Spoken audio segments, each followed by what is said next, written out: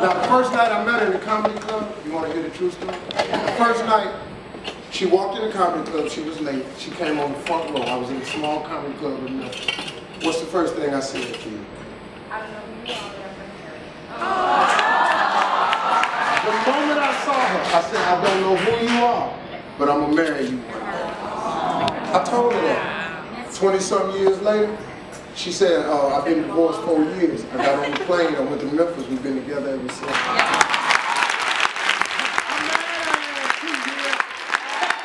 Hey folks, welcome. Thanks for checking out my YouTube channel. Don't forget to click here to subscribe to my channel.